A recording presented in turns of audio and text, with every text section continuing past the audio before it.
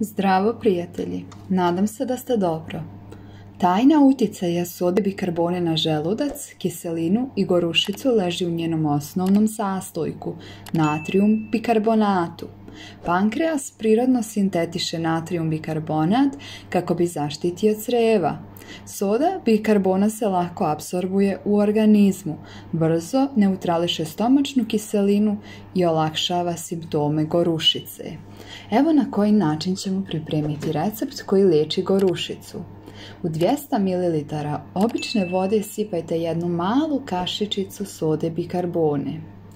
Sve dobro promiješajte kako bi se soda i voda sjedinile.